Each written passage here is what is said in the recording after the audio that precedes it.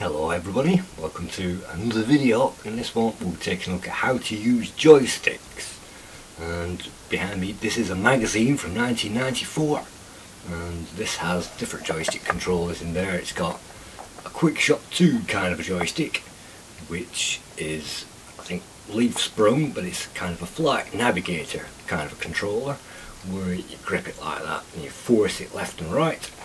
And we've also got the Competition Pro type of controller, which is digital, but it might have leaf sprung buttons on there. And leaf sprung means that it's not a clicker, it's a soft button that touches another pad, and it's literally like that. It's very silent, but leaf sprung buttons that do it silently are better for arcade games that require very fast reactions.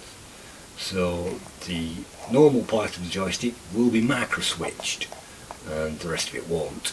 And you can also see a pad controller there with a D-pad on it and 4 buttons. That gives away that it's a CD32 kind of controller. This is 1994 that we're looking at. This type of controller didn't really appear on the Amiga until, well, I'd say at least 1991, 92, they started to appear. Before that, in the 80s, you didn't use any of those on the Amiga. You used kind of this type of controller, a joystick rather than a joypad, or you used one of these flight stick things, which, well, some of it, I had a Quick Shot 2 Turbo, and it's kind of alright if you played Interceptor and things like that, but I played that on the keyboard, so I'm not too worried about them. So what I use is this. It's stuck to my magazine at the moment because it's got suction cups on the bottom of it, and this is called a zip stick. You can see it written on the bottom, zip stick, without a C on there, stick. So like lipstick or whatever it is, it's zip stick. So this one is the most common type. This is the yellow version with the yellow band around it and the yellow buttons, and this is usually my icon on whatever I'm using, whatever forum or whatever it is. I'll often anyway use this kind of an icon. My controller, this is the controller I've used, well, maybe not this specific one, or maybe it is, but this is the one I've used since at least I got my well, let's see now, at least 1990. So I think I went to one of these exhibitions and I picked one up in a box, and I thought, oh, that feels nice, that feels great, I'm going to use that from now on. So this type of controller is very similar to the Competition Pro type. You can see it's got a knob on the end, for want of a better word, and it's got this kind of rounded, cornered package that it comes in, and it's made out of plastic, things like that. So if you remember the old Atari joysticks, they had less of a thing going on around them, and it was a very tall, thin thing that went about this far. So all they've done from the Atari joystick is put a knob on it to stop your hand from moving off of it. That's what the knob's there for. And I've seen people online playing it like this, saying, why is it not working, my controller's not working. Well, that's not how to use the controller, is it? So in this video, you know, the people online using this incorrectly, I'm going to show you how to use a controller, or, well, basically a joystick controller. So there are tons of them out there available, but this is my preferred one. You can hear it's got a click to it, and when you press the fire buttons, it's got a click to it. Those are the micro switches, and you push them, a little relay will go down, and then when you let go it will come back up again. So you can hear it when it goes down and when it comes back up again. So that can sometimes be important in games, so you can hear out for that. If you get a leaf sprung version that's just a flat pad, you're not going to hear anything. But those are for like beat 'em ups and shoot 'em ups. So this one is mostly for, well, accurate gaming, platformers I'd say, if you need accuracy, because it's obviously got all the different directions of travel on there. And if you're using a D-pad or something like that, then it's all on your thumb, and D-pads were invented by Nintendo because they couldn't afford to release a joystick.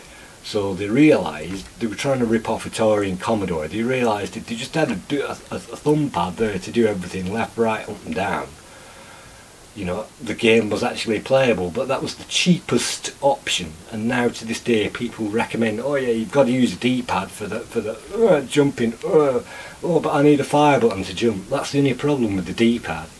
It gets people used to having to use a fire button to jump, and I've never actually got into that. I've never bought into that. People swear, oh yeah, you definitely need a fire button. Yeah, but that's because you're using one of these stupid D-pads. The D-pads were never invented for platform games. They were just invented for the cheapest Nintendo thing that you could play Zelda with it and go up and down and things like that. They were never invented for fast diagonal movements, otherwise you break your thumb on it. So for those fast diagonal movements, you really want something that clicks so you can hear it, and something that goes there 100%. You don't need to try to do it, you don't need to angle your way to it, you don't need to move your thumb anywhere and you break your wrist. All you need to do is push it in that direction and it'll go there. So for platform games that require jumping, that's essential. And anything else that requires diagonal movement, it's a lot easier, and you can just do it with one finger. So this isn't the only type of zip stick available.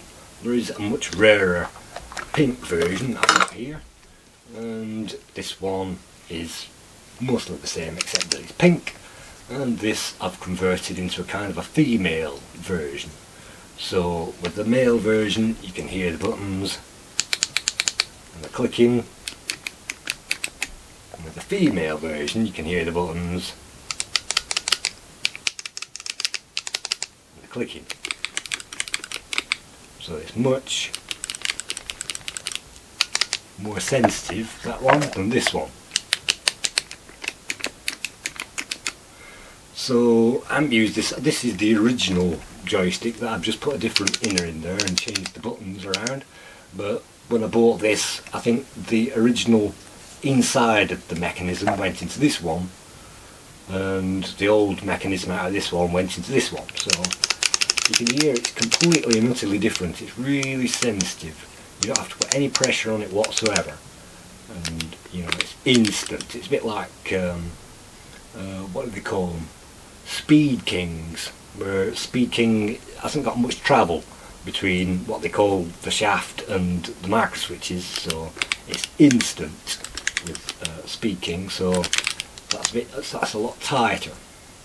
And on the end of these, obviously they've got the usual, whatever it is, connector on the bottom. I think they used to call it a D9 connector or RS232 or whatever, but those plug into Sega, the Nintendo, whatever it is, Commodore 64, and I bought an adapter for it. This is one that I got off a guy in Canada. I had to get it shipped in. So this is version 3. I don't know if you can actually see that, whatever that is on the thing, but that's version 3.1 hopefully of this dongle, and this dongle is compatible with every machine. So this thing can be plugged into a Sega, a Commodore, a VIC-20, whatever, with this connector on it, and it'll automatically convert it. It's not just a pass-through, it's a converter. So you might have heard stories about plugging these things into a Commodore 64 and it blowing things up. Well, that's why you need a converter. So this is 3.1, and that just plugs into USB. And on this one we've got version 3.0. I think that has a label on it, and that plugs also into USB. So I've just got an adapter on there. So how to use one of these things? Well, first of all, how do you hold one? Well, you hold one like that, with your finger like that, with your fingers underneath like that, holding it, one finger maybe behind or on top of the suction cup if you've got one, and with crossways like that, so that you can do that. Most people hold it like that naturally, so the finger's already on the fire button, unless they're left-handed, and then they hold it like that. That's why you've got 2 fire buttons, and then you can, you know, do that. What happens if you're left-handed and you're using one of these controllers, and you try and do it like this, and the left hand, oh, I can't use this fire button, I want to use the you know, the fire buttons need to be on this side, so you need to turn the controller upside down and use it with your other hand and use the buttons upside down. Well, with this one, guess what, they've just put two buttons on, left and right. How easy is that? So that's all you do. So how do you hold it? That's how you hold it. Very firmly around the bottom of it, so it's not going to move anywhere. And if you need to clamp it down to anything, you can always stick it. It will stick to wood or paper or, you know, whatever you've got, glass. If you've got a glass surface, then that's perfect for this kind of thing. You just wet the bottom of it, lick it, stick it on there, and then that's not going to move anywhere, is it? But it's quite light actually. I think this one's even lighter still, with it being the female version. I've trimmed thin down, but there wasn't actually a female version, by the way. That's just what I call it. So they're quite light. They're light enough. They're about as heavy as a PS2 controller, I think. Not as heavy as an Xbox 360. And you can get all different types of these kinds of joysticks. Like I say, some of them are leaf sprung on the buttons and on the delivery. Some of them are micro switches, so I go for the micro switch one. And this one's also got an auto fire. So that's auto on and that's auto off. And this one's also got auto fire as well, although neither of these are actually working on this particular. On these models, both of them are, well, if you waggle them about they kind of do, but there's something wrong with them, so I have them all switched off. So that's how you can hold it like that, and then you can just press the fire button. And then how do you hold it with your other hand? Well, again, presuming that you're right-handed, you grab hold of that like that, and you usually maybe even have it on the top like that, because on some controllers there's a top fire button. You know, if you look at this quick shot 2 behind here, there's a trigger button on here, but there's also a top button on here that you can press it. So on some controllers they expect you to play it like that, with a firm grip, with the fingers underneath the knob on the end, so nothing moves, and then you can just use the thumb to control it. And that's usually the classic version of how people usually hold these controllers in the diagonal or whatever. But that's not how I do it, so let's show you how I do it. First of all, it's the difference between a car driver and a Formula 1 driver. Car driver grips the wheel, yanks it around. Formula 1 driver grips it lightly with the fingertips and just moves it into whatever direction that they need to go into. So that's what I do. That's my default, as usual, the default, you know, grip, whatever. But if I'm pushing it forward, all I do is that, alright, with the hand behind it like that. And if I'm pushing it back, all I do is pull it back again. So if I try and get rid of these fingers out of the shot, let's just try that again. Push it forward, pull it back. So you're just doing that basically. And then to pull it left and right, you push it in like that and pull it back like that. So the thumb does one thing, and then the first finger both pushes it in and pushes it that way and pulls it that way as well. So you're doing it all with the finger and pulling back, pushing forward. So that basically looks like that. I'm moving it on all different directions. And if you want to do the diagonals, it's, well, you can either do it pushing it that way, which sometimes works bob on, but it's pretty difficult to do it like that. Or you can do it with the grip, the finger around it and pushing it into the diagonals, pushing it in. So you're not losing anything, you're just pushing it into those diagonals. Obviously that does it like that, and then that does it like that. So if you're playing, I don't know, one of these pyramid games where you have to use these diagonals, then you can use it like that. Up, down, and then up and down like that. So you can see I'm hardly using all of the thing, and that's usually because that's faster than gripping it like that. You usually lose a certain amount of, you know, trying to do that and yanking it in that direction. You lose time. You're losing time with that travel. But if you're just doing that, it's instant. Yeah, instant. So you're not losing any time. If you're playing track and field, you know, that's a different thing. You can pull it left and right like that. but that's a different thing that I'll move on to. If you're playing Turrican and it's a platform game, basically you're holding it in this direction to walk left to right, and then you jump in. All you need to do is push it upwards. So that's jump. So that's standing. I'm running now, and then I'm jumping, jumping again, ducking, jumping, ducking, jumping. So I don't need a button. Why do I need to waste my time leaning over and pressing a button?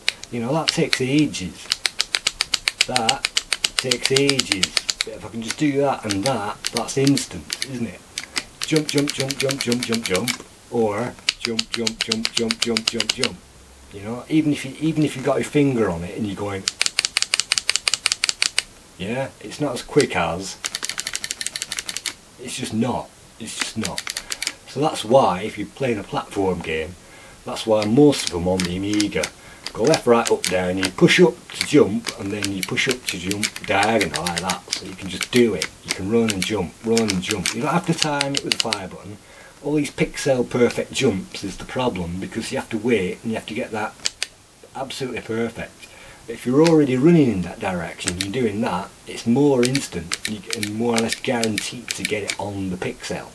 Whereas that, you don't.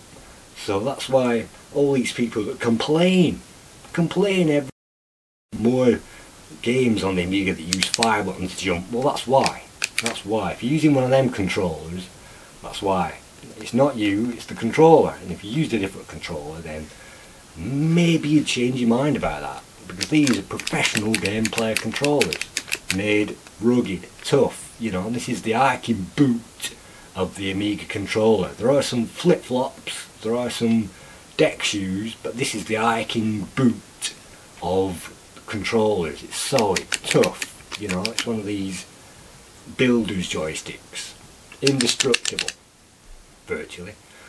So anyway, if you're doing track and field, then that's a different thing. Then you turn it like that, grip it like that, 1, 2, and then what you can do is move it up and down. So I usually, well, if I'm doing a running thing, then it's like this. And that's left and right. So obviously that takes a lot shorter time than actually doing the left and right. You can just do that, or that to jump. Obviously, if you've got a joystick with a longer shaft on there, that's going to take longer to do that. So if you have got a Speed King with a nice short shaft on there, that's a lot easier for those track and field type games.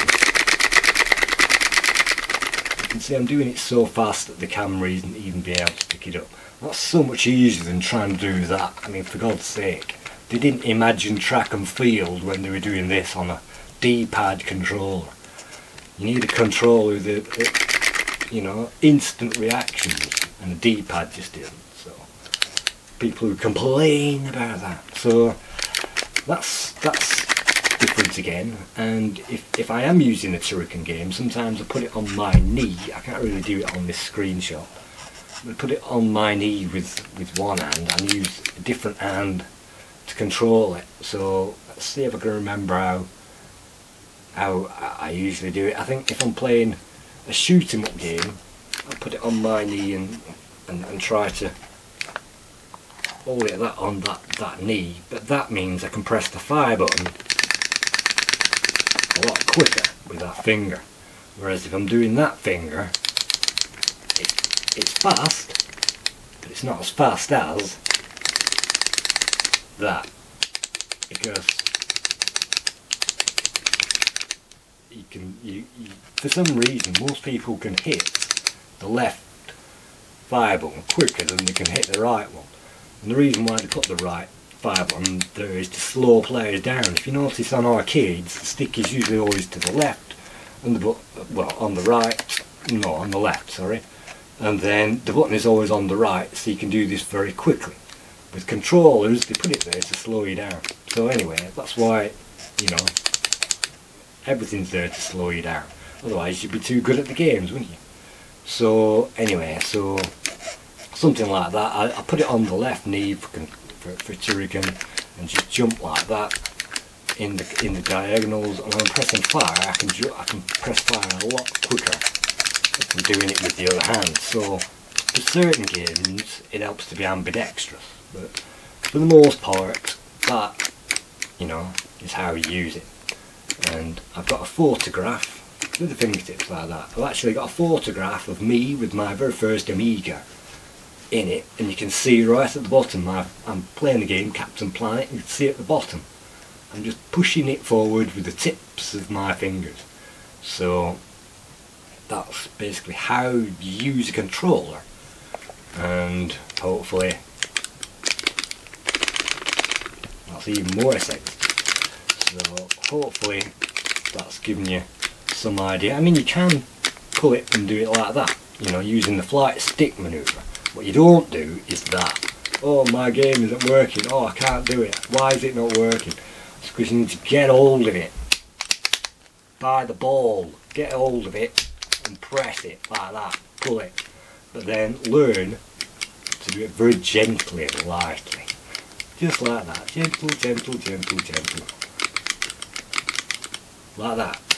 Alright, and there's nothing wrong with this type of controller, and you can play platform games and press the fire button and all this stuff a lot quicker.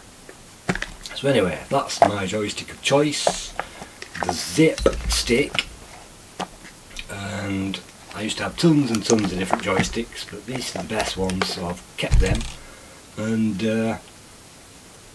that's basically it. So thanks a lot for watching this video. I hope this isn't preaching too much to the converted, but obviously it's nostalgia, so what can you do? There's absolutely nothing on the internet telling anybody how to use a joystick. There's plenty of videos on games, plenty of videos on hardware, even software. What have we got behind here? Scope 4D, Ray Dance, and all that stuff. There's videos about stuff that you wouldn't even believe, but there isn't a single controller how to actually use the controller video. So anyway, not to my knowledge anyway, so that's what I do, and thanks a lot.